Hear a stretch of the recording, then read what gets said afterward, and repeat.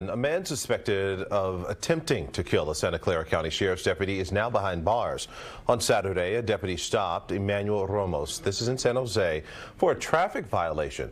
Deputies say Ramos escaped on foot. Investigators say the deputy chased him and then Ramos pulled out a gun threatening to shoot that deputy. After a struggle, the deputy says that he was able to take the gun from Ramos and Ramos was able to get away in his car.